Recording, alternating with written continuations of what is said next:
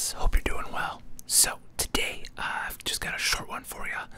I wanted to talk about a question that comes up a lot for people who don't know a lot about hockey, and that question inevitably is, why does the goalie sometimes just leave? Which is a fair question. If you don't know why, like, it's kind of weird. So there's two main reasons why a goalie just kind of leaves the net. And it's the important thing to know is when you're full strength, when you have all your guys, you can have 6 players, but there's nothing in the rules that says one of the players has to be a goalie. I believe a player can play as a goalie without the goalie gear. I'm pretty sure that's in the rules there somewhere, but don't quote me on that. There's a lot of videos of players blocking shots in the crease for their team. So, then that's not against the rules. So, anyway, there's also a famous Mighty Ducks scene in, I think it's Mighty Ducks 2, where Charlie Conway, the captain, dives, and he gets hit, and it's like, oh, a big moment. Anyway, so there's 2 main reasons why the goalie would leave the net.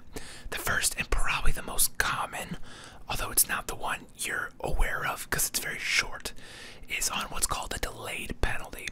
So, if my team has the puck, and the other team commits an act of hockey crime against my team, since we still have the puck, they don't blow the whistle.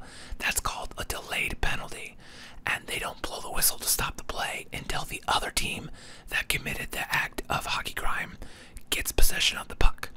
So, because the other team literally cannot score, because once they touch the puck, the play's dead, the goalie will leave the net so that a 6th attacker can get on the ice.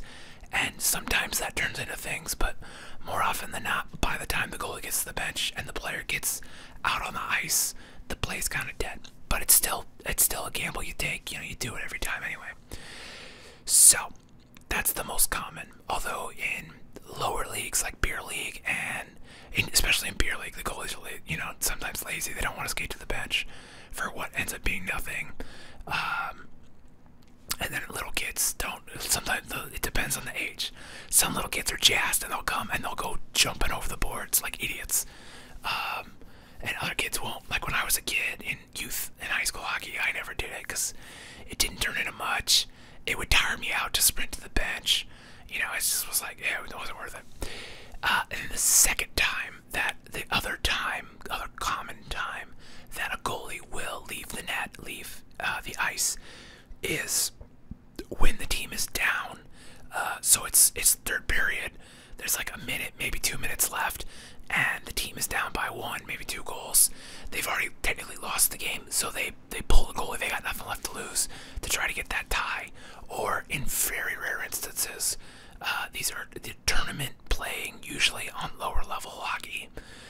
They'll pull the goalie even if the game is tied, because sometimes they need that win to get to the medal round, or they need to get one more goal, for the goal differential to go up. Or tournament rules are weird because they rank by wins, obviously, is the most important thing. But if it's tied, so like 2 teams both have 2 wins, then they'll go for goals for, usually first, and then goals against. Penalty minutes is another popular one. It just depends on the tournament and how they set the rules out. So sometimes, very rarely, when there's a tie, the team that needs the point will pull the goalie to hopefully either get that win or get that extra point, because they got nothing else to lose. And if they tie the game, then that's it. They're out for the tournament. So, yeah, that's your hockey rules of the day. If you got other questions about hockey or ice rinks or whatever, drop them in the comments. I'm gonna try to answer some of these. I know I talked about I was gonna do this a long time ago, but I'm finally getting around to it, so go ahead and bully me for it. Anyway, thanks for watching. I hope you're doing well, and if not, well, I hope that turns around for you.